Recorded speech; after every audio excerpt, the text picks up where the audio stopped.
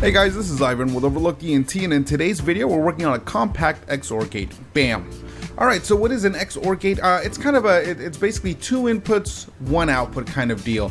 Back when I started playing Minecraft, this was kind of one of the things that blew my mind. For example, I had a door, right? And I harnessed the power of some redstone and I was like, sweet, I can now open this door with a lever.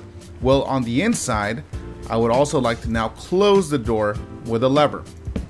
Not gonna happen. Why? Because this is already in the on position, it's already feeding it power, so this one's not able to mess with the block, for example, because this one already is interacting with it.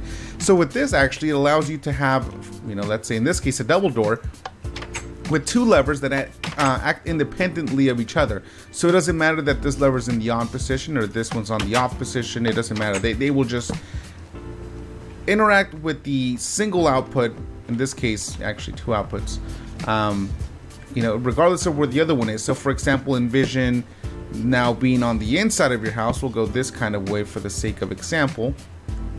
Come on, redstone. And we'll feed it in here like this, and then now we'll have our lever, right?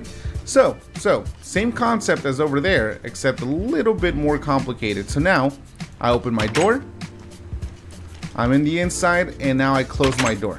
See? Perfect. So this is what we're working on. Let's just leave that for now. All right, so we're gonna get to solid blocks. They can be transparent blocks. Two comparators, let's turn them on like so. Redstone dust. So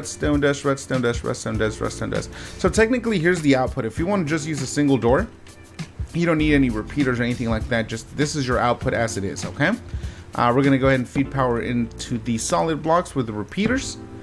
Get some redstone, and then for example, then these are our levers here. Again, they don't have to go right here. This is just kind of the cleanest way to show it to you guys. And there we go. That one's on, that one's off. It doesn't matter. They basically just act independently of each other. The reason why I have the repeaters here and these torches is because, of course, if this was ground level, I don't want to see the mechanism that's operating everything.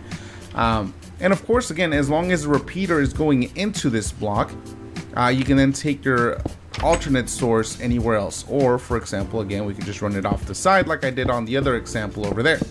But that is it, guys. That is it. Fantastic. As always, hope you guys liked the video. Subscribe up top, and peace out.